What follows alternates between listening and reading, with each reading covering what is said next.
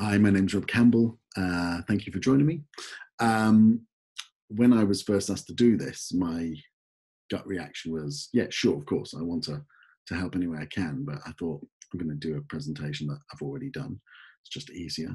But then there's been an issue that's been really bugging me for the last 18 months. I mean, to be honest, it's always bugged me, but just for some reason, the last 18 months, it's been needling the hell out of me. And I thought there'd be nothing that would undermine my argument more than using a presentation that I've done before, which you'll discover why shortly. So I decided to do a new one. Like, full disclosure, I had a few hours to put it together, so there's probably more holes in it than Edam cheese. So I hope you bear with me, but we'll give it a go. Let's start by putting this on. Do that. I absolutely do not want to see me. You might still be able to see me, but I can't see my face, and that's much easier. So this is a presentation called Why We Need More Clough in Creativity. Old Big Ed, and Old Big Ed is the man, the myth, and the legend for people of a certain age, Brian Clough. Brian was the manager of Nottingham Forest Football Club, which unsurprisingly is from Nottingham. He joined the club in 1975 in January. He'd had an okay career. He'd had some highs. Joining Nottingham Forest was an absolute low. Forest were, I think, 13th in the second division. They had not had any major success for like 20 years, and even then that was like a one-off. They were the epitome of just mediocrity, and not even good mediocrity. They were second division mediocrity. And yeah, so it was very surprising he joined.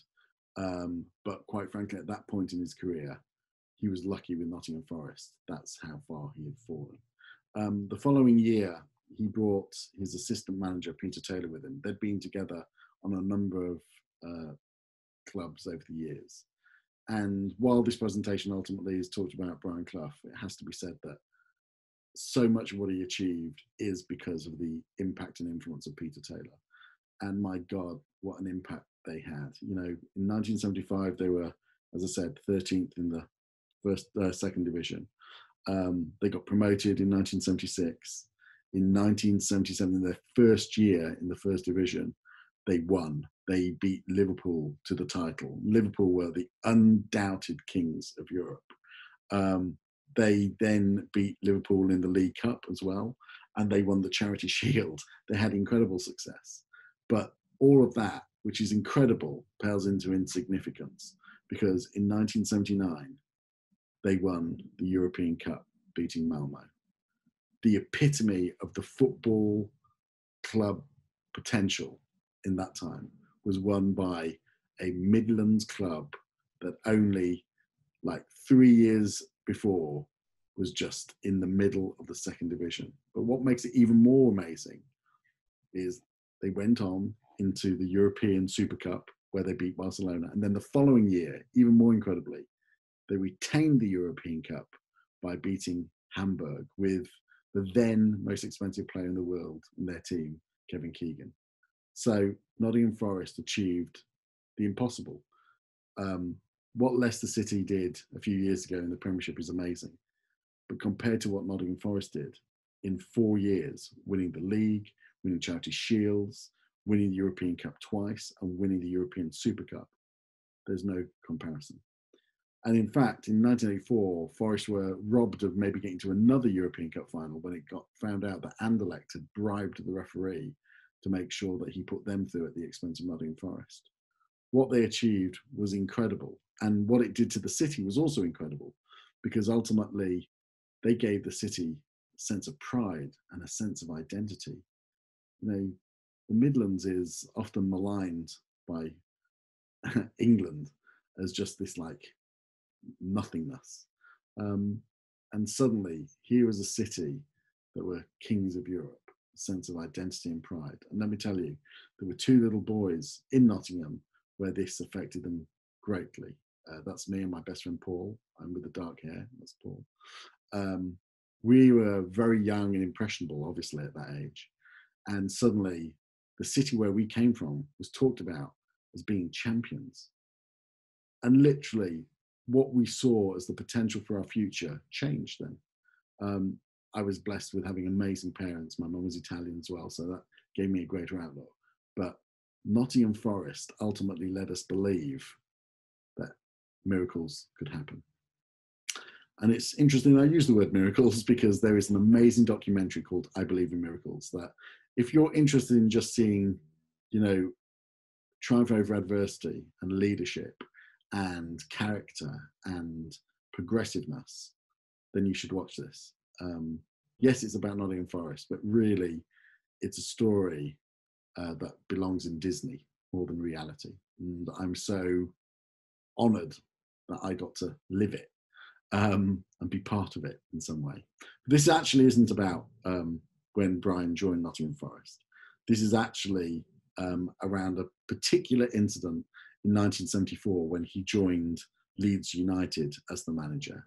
He joined Leeds, a team that had just won the First Division title, were runners-up in the European Cup. They were runners-up in the FA Cup. They'd actually won the FA Cup the year before. You know, they were the team. Like, there was a majesticness about them. And Brian joined them as manager in 1974, but he only lasted 44 days and he was fired after that. And it's a story that's been well documented in the David Pearce book, The Damned United. The Clough family think it's unfair that he made too much of a character of what Brian Clough is, and maybe that's fair. But the general sentiment of who he was and how he acted and what he believes, having seen Brian for almost 20 years in Nottingham Forest, I definitely can relate to it. But the whole premise of this presentation actually features on the 44th day of his tenure at Leeds when he was fired, because he was asked to appear on a TV show about his sacking. And what made it more spicy is that the other guest was Don Revie. For those of you who don't know who Don Revie was, Don Revie then was the England manager, but previously he had been the Leeds manager and been the person that had helped them win the division title, to help them come second in the European Cup. He was very proud of what he'd achieved. And quite frankly, Don Revie and Brian Clough loathed each other. Brian had been very vocal about what he felt were Leeds' shortcomings, and Don Revie, a very proud Yorkshireman, did not take kindly to that. So what I want to do is basically show you a clip of this. And while I'll start the clip slightly before the focal point I want you to, if possible, look at 17 minutes, 50 seconds. It's probably about 40 seconds after I start, because that's where the real heart of what I want to talk about comes in. Let's hope this works. We shall see. Yes. Nope. So we'll go to 17 minutes 9. Like this. But when you talk about honesty, if honesty is going to destroy the game, then you're in all kinds of trouble. I think you're doing the game a great disservice. Yes, I would. In other words, the accusation is that you're trying to shoot your mouth off. So now when you talk about, let me answer this question first. Let me answer the question first. You talk about winning the championships better or differently. Our record is there to be seen for 11 years. Yeah. Right? The first 4 to 5 years, I've always said this, we played for results. The last 4 to 5 years, we've been the most entertaining side by crowd entertainment and topping charts with national newspapers and television. Also, Don, the disciplinary chart. The disciplinary chart. You topped that. We topped that once. Well, you topped it for the last 2 or 3 years. No. That's not true. It wasn't 100% right. I will agree. Sorry. It wasn't 100% right. Discipline on the field, and last year we straightened it out. Well, it was. You were at the top. Yeah. But when you see, Brian, when you talk about coming to take the Leeds job, and you had all these things and all these worries about stepping in my shoes and one thing and another. Which I had. Yes, you had. But why? Why did you come from Brighton to Leeds to take it all when you'd criticised them so much and said we should be in the second division for this and we should do this and we should do that? Why do you take the job? Well, because I thought it was the best job in the country. Of course it was the best job. I was taking over the league champions. Yeah, you were taking the league champion. You were taking over the best bunch of players that you've ever seen. Well, I didn't know about the players, Don. You didn't know? I didn't know them intimately like you do. But I know you were the league champions, and I was taking over the league champions. I wanted to have a crack at the European Cup this year. Yes. I think there was near and dear to your heart also. Yeah. Yes. I wanted to win it. I wanted to do something you hadn't done. Now, when I said it to Trevor Cherry, actually, or most of the players, he said to me, what can you do that the boss hadn't done? You, the boss, referring to you. And I said, I want to win the league, but I want to win it better. Now, there is no other reply to that question. No. Because you had won the league. Yeah, but there's no way you can win it better. Why not? No. But that's the only hope I've got. We only lost 4 matches. And then, I can only lose 3. No. I couldn't give any other answer. And I wanted to win the European Cup. So. The about unsigned contracts.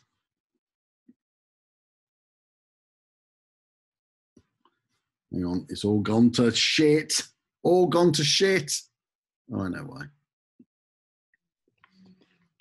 Okay, so the part that I absolutely love, and there's lots of parts, and if anyone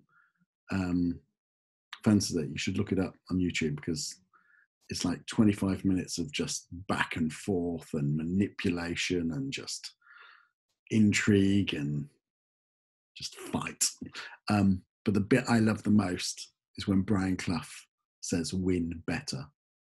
He doesn't want to just win. He wants to win better. And for him, winning better is with a better disciplinary record or losing less matches or scoring more goals. But it's really had a huge impact on me, that win better. The reason I say that is because I worry that as an industry, we're kind of about duplication these days. Our aspirations, if we have any, to win better is far more around the operational side of the business rather than the work that we produce. And that blows my mind because if the work isn't moving us forward, then it's literally moving us backwards. And win better for me, when I first heard that, it became like a personal cause. You know, how do we win better? You know, good is often good enough. And like, how can we do something that's even better? And I mean that in through the work, or, you know, it's got to be something that really impacts the work that we do and how we're doing it. It isn't about the operational behavior. I mean, I get that. And that's an important part of it. But I'm obsessed with basically finding a way to make creativity move forward, because I genuinely believe that creativity in whatever field can solve anything. And yet, as an industry, yeah, we just seem to be doing the same thing over and over again and championing it as if it's revolutionary. So what I thought I'd do is Clough Starting 11, which are basically just 11 thoughts that were originated, you know, from Clough in some way, but ultimately have an effect on what I think can help us win better. And that might be down to the work or the people in it, or just how we look at what we do. I mean, it's pretty, as I said, I did this presentation in a few hours in a day, so it's a bit ramshackle. And I'm not even suggesting that any of this will be revolutionary, because it absolutely won't be. But it might be something that reminds us why we're here, what the focus is, and what we can actually achieve with creativity, which I assume is what we all want. And let me tell you, creativity can achieve things that other approaches can't. It allows people to feel stuff rather than just do stuff. It allows people to change things rather than just stay the same. It allows us to move forward rather than just fall back. And for me, this Clough Starting 11 are hopefully little nuggets that might help someone when they're at a point where they think they might be okay, but there's something bugging them in them. It might be that little seed that helps them to just push on, because the work is the sun. That's what we should be doing. And the work should always be moving things forward. Because like Clough, he wasn't happy with good enough. He wanted to be audacious, even if that sometimes took bad turns. So here we go. This is Peter Shilton. Brian Clough absolutely loved Shilton. When he bought him, he basically said he's like 10 points on the table straight away because he could save goals that were almost destined to go in under any other goalkeeper. But the thing here is learn from the best, but don't aspire to be like them. We have a lot of self-appointed gods in our industry, or people who've done an amazing work and we've decided that they are the gods, and you know what, they deserve it. The people who have actually made a difference and are continue making a difference, that's astounding. But so much of us, I hear a lot of us that are basically trying to be like them as opposed to be inspired by them, but inspired to want to go further. I've always said to people in my team, not in any way that I'm associating myself with the people that we're referring to as the best in the industry, but you shouldn't aspire to be me. No one would, but you should aspire to be able to get away with the things I've been able to get away with, the stuff that I've been able to bring into the creative solutions, the projects I've been able to find. That's what they should be aspiring to, not being me. And then they should find a way that they can do that in a more interesting, intriguing, challenging, creative way. But learning from the best, but not aspiring to be like them, is an incredibly important message. Because if we only want to be like the people who are already seen as the peak right now, then this is it. And frankly, there isn't that much work at the moment that's out there that really excites me personally. And I'm old, I've seen a lot. And that's not saying that we're not doing exciting things. But my God, I'd like to think our best days are ahead of us, not our past. And I believe they could be. But part of that is basically not to fall into the trap of aspiring to be like our gods, but just learning from them and then beating them. This is Viv Anderson. He was a defender at Nottingham Forest. He was also the first person of colour to ever play for England, which is wonderful for him, but it's a disgrace that England had such a prejudiced view, and it's arguably still got it, but anyway, that's for another presentation. But the other aspect is don't repeat what's gone before. Similar to the previous point, it's like, just because something's worked doesn't mean you should repeat it. Like, always look for how you can push things further, move things on, the next chapter. There was a reluctance sometimes to do that because we feel that clients know what they want and know what they like. But our job is to help them be better than even they thought they could be. And that can only happen. I'm sorry, I've just seen that I'm in the top corner of this bloody screen again. I don't want to be. Where's my, can't see the mouse, you see, so it's a nightmare. There we go. So if you're just going to repeat what you've done before, at some point, just create a bot then and do it. It's vitally important that we're always moving things forward. And the reality is, culture is changing always at a rapid rate. And if you go into the shadows and see what's really going on in the subculture nuance, and you play to them as an insider rather than an outsider, you should naturally be moving forward anyway. But if you just want easy, then I get why it would seem logical to just repeat what's gone before. But if you want to actually make a difference, it's always about finding a way to push things forward. I know we all want that, but sometimes we say the trap of time or money makes repeat more acceptable. And I just personally don't believe that should ever be the case. John Robertson. Brian Clough had two names for him, the little fat man and the magician, because John didn't run very fast, but his technique allowed him to create space out of nothing. And they say if the internet was around when John was playing, then he would be up there with the greatest of all time. And having seen him through my earliest years, I totally understand why that's the case. But this lesson, is never let the competition dictate your approach. John didn't. John had one way of playing. To be honest, it was the only way he could play. So regardless of the competition, he stuck with what he was great at. And he found a way to adapt it at times, but he stuck with what he was. And the reason why I think that's important is, I've seen a lot of situations where people have talked about white space. or disrupting the category. And I get it. I totally get it. I've been doing that for a long time. But at the heart of it also is this viewpoint that why is it a white space? And sometimes it's because technology hasn't allowed companies to go there before. But also sometimes it's like, why would you let your competition dictate where you go?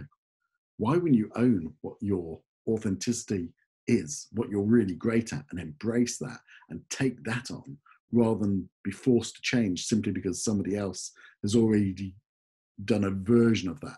They've just not done a great version. And I just believe that there's a real opportunity to play to your strengths rather than what other people want you to do. And we all accept that.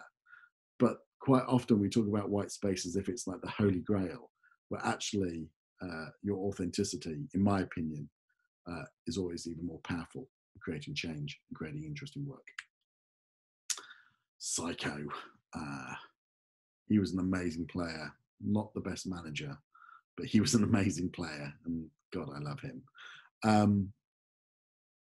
This is about standards and graft, and it's not cool to say, and I appreciate that, you know, there is a lot of pressure on people, and I'm not trying to add to that.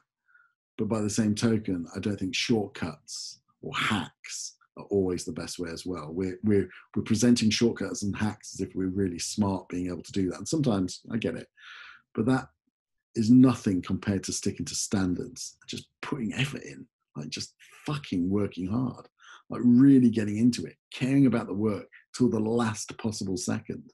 And that's not the last possible second before we have to print the deck. It's like constantly thinking about it all the time and having the standards that you want to hear. I get that sometimes, you know, it's under incredibly difficult conditions, and sometimes you should be pulling out that, in my opinion, anyway. But standards and graft, when you know what's really important, you fucking sweat for it. I think that's so important. It gives you a level of substance, and people can feel when you've sweated the details. Craft ultimately has come from somebody grafting, like working hard, constantly looking at that. And it might not be the cool thing to say, and there absolutely has to be some level of respect to the individuals doing it. I mean, I certainly don't want people, you know, pushing themselves to a point where they don't know how to cope anymore. That's not what I'm talking about. But I am talking about love the work, sweat for it, really push yourself and put effort in rather than just accept the first thing that comes to mind. Because you can tell the difference when somebody cares and they're living up to something rather than just simply going down to what they can get away with. And for me, good enough should never be good enough, even if some people would accept it. Trevor Francis, the first £1 million footballer. He wasn't actually. I think Brian Clough ended up saying 999,999 to not make him the £1 million footballer, but you know, the newspapers got him. And another funny story is Brian Clough was brilliant at making sure people didn't get too big for their boots. So when Trevor Francis was being presented to the media, Brian Clough turned up in his tracksuit top there with his badminton racket, I think, because he'd just been playing badminton with another Forest player, just to make sure that Trevor Francis didn't get too big for his boots. But what this is about always being open to exploring, experimenting, and ultimately making better mistakes. Clough was great at just introducing new to things. Like he was great at trying new techniques, trying new players, going for some big audacity and being happy to accept when it wasn't working. Because for him, a team needs to always be playing to the edge of what the next team is going to be rather than in the middle. It has to always bring in new possibilities. And I think from a creative perspective, that's something that we don't do enough of. Again, I think we often stick with what we know, and that's brilliant. I'm not knocking the potential and capabilities of that, but finding people who aren't from the industry, and finding people who can, you know, introduce something else and exploring and experimenting in that, that's something that I feel we could all do more of in our industry. So this is Kenny Burns. He was a brute of a player. He used to be a striker, I think. I think he was at Birmingham before, I'm not sure. And Clough hired him and made him a defender. And he and Larry Lloyd, my God, they were brick shit houses. You would not get past them. And basically, what they were great at was they were very comfortable with uncomfortable. Like whatever happened, they could adapt really easily and quickly. And I love that. That whole be comfortable with uncomfortable. For me, that's such a fantastic attitude to have. Not try and create the environment that you feel comfortable in, but embrace the environment that you're in, whatever it is, and just see what is possible from that. See what you can turn into that. There's a great book, I think it's Tim Hartford, called Messy, and it's about my favorite subject, chaos.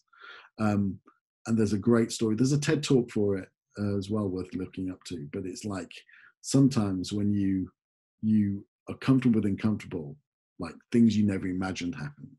And I think with Kenny Burns and Larry Lloyd, an ex-striker made a defender, and this big brute, they became a defensive pair that was just incredible for Forest because they could adapt to any team, because they were ultimately always comfortable with uncomfortable, and they embraced it. So they didn't fear it.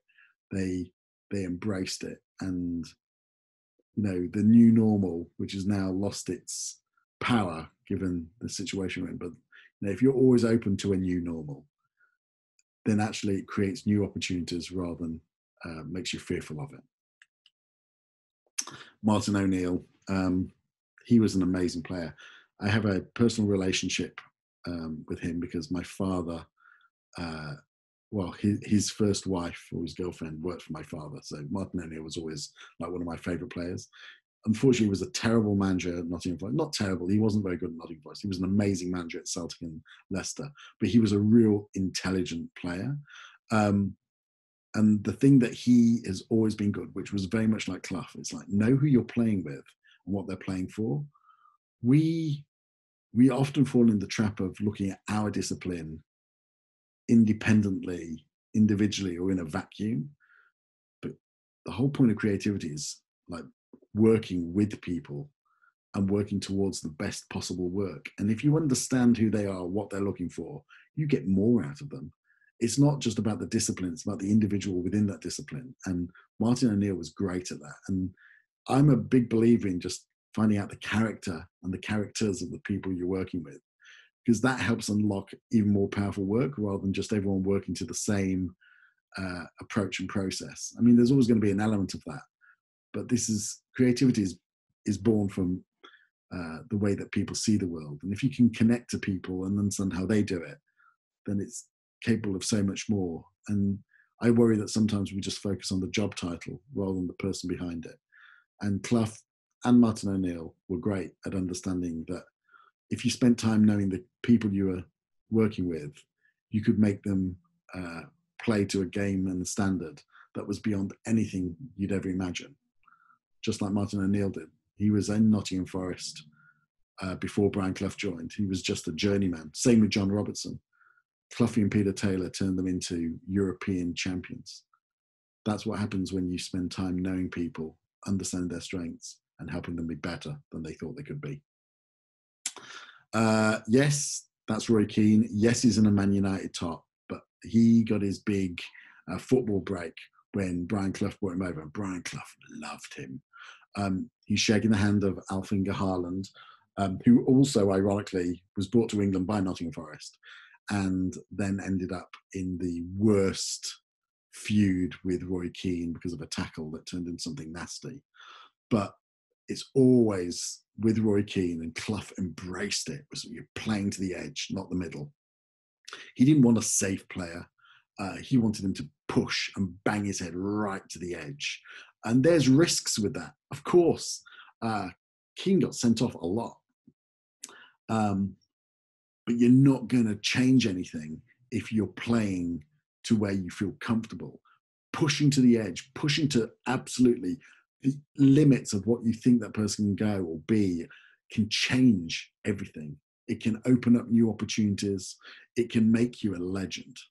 And we're we're here to help our clients move forward in the most interesting ways that people want to be a part of rather than have to be brainwashed into. But if we're not playing to the edge of where culture is going, or the subculture of that particular category, then we're always going to be sat in the middle. And people like Keane pushing what midfield was.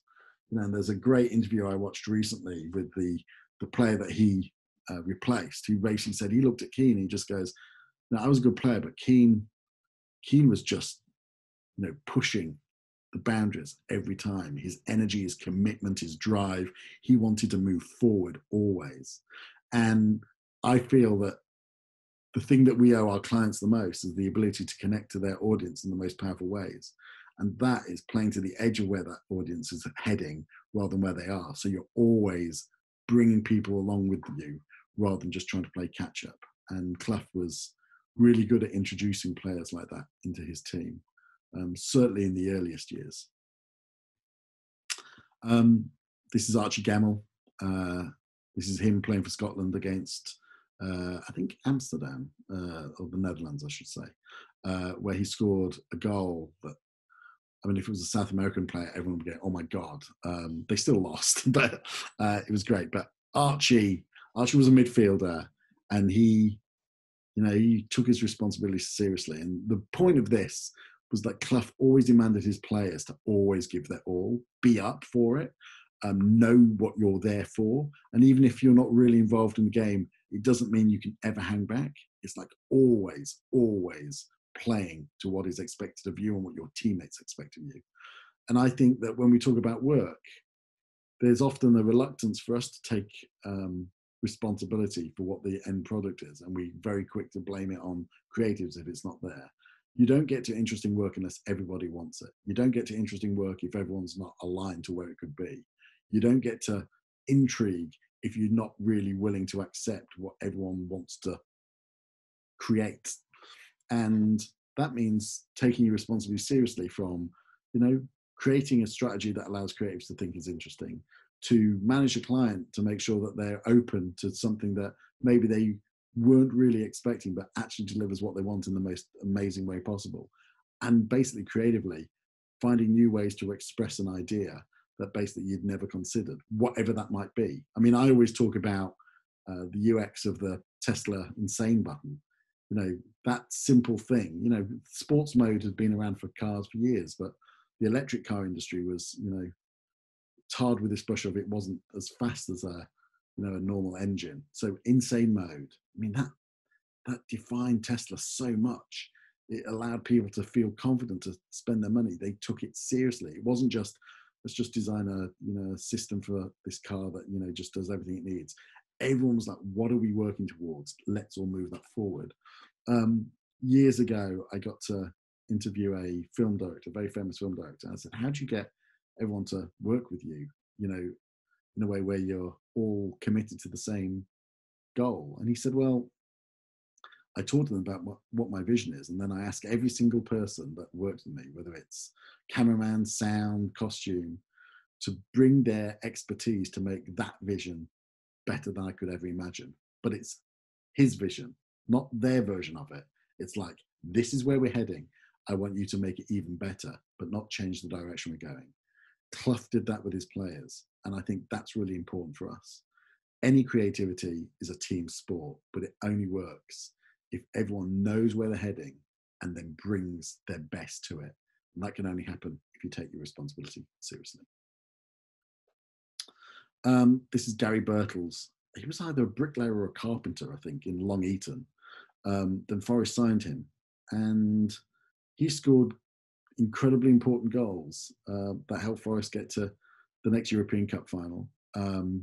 He then went to Man U, I think. A lot of Forest players went to Manchester United, which was quite a compliment. But what's also interesting is quite often they never really were that successful there, because Clough had turned them into something that was really powerful for them, but didn't quite gel in other clubs. But what Clough was about was very much like, if you've got it, then I don't care where you come from.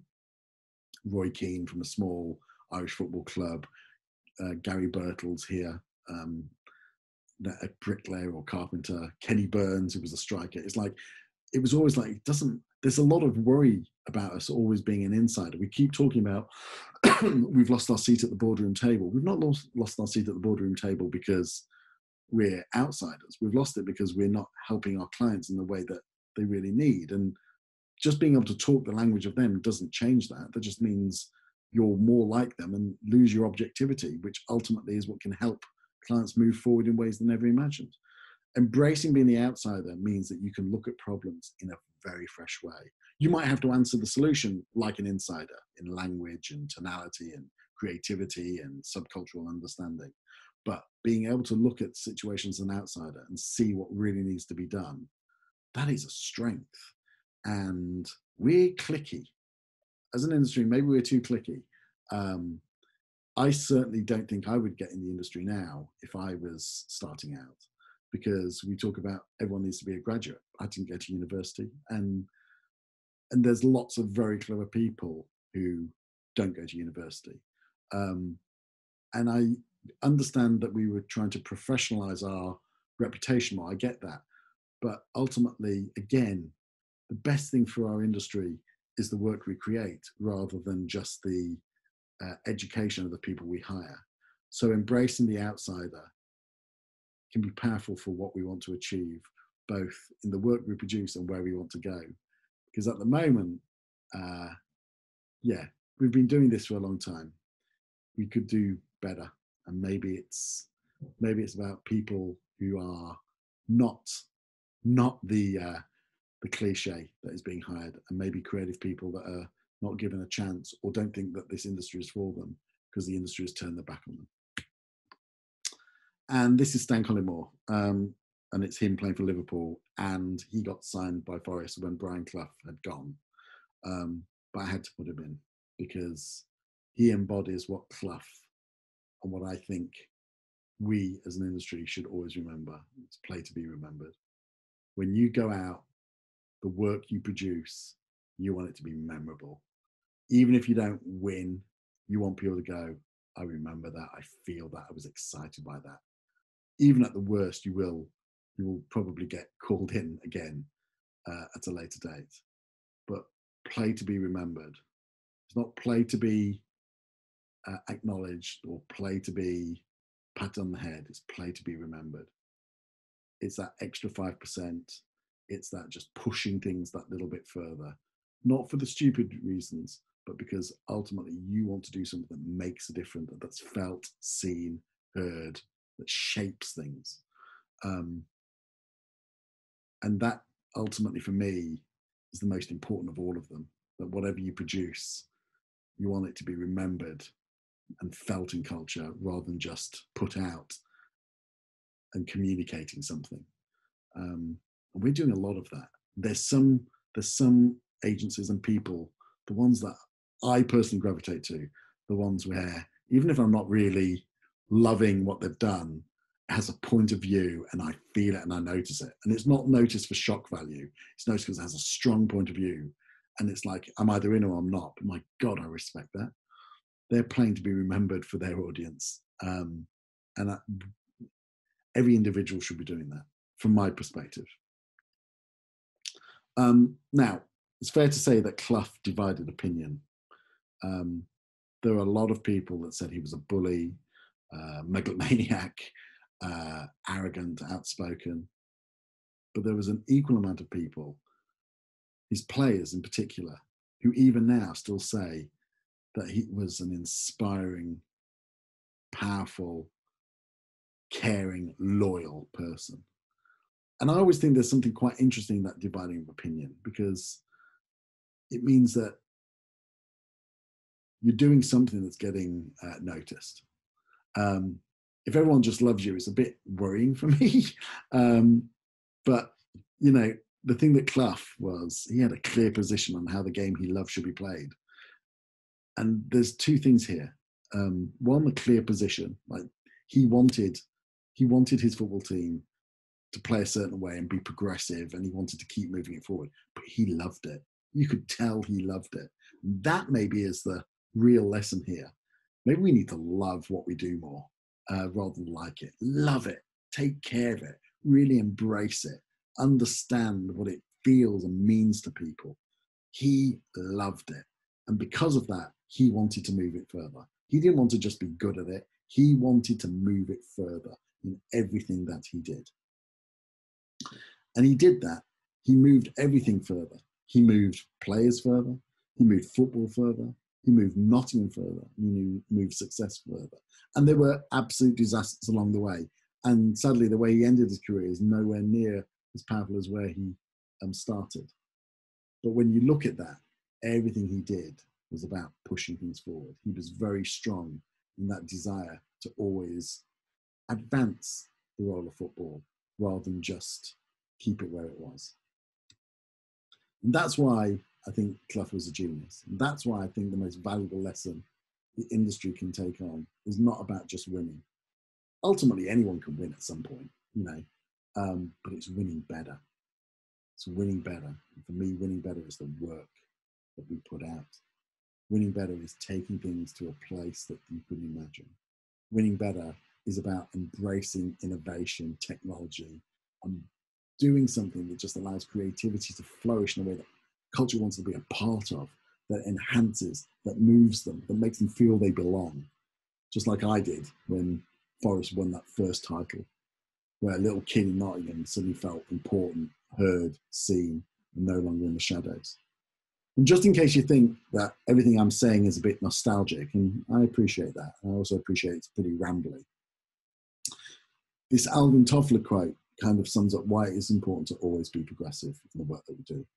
Because he said the illiterate of the 21st century won't be those who can't read or write, but those who cannot learn, unlearn, and relearn.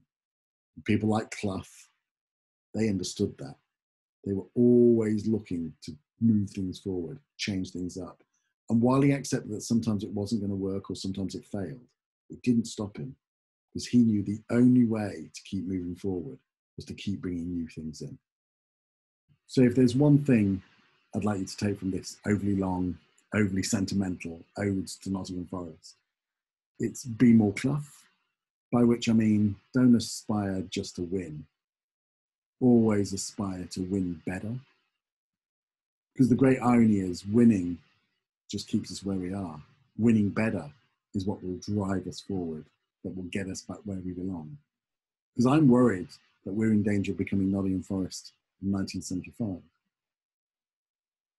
And the thing is, I genuinely believe we have the talent inside and based on the people I've met outside the industry who can take us somewhere new, take us to a better place, take us to be double European Cup winning Nottingham Forest. And I'd love that. Win better. Thank you so much for your time.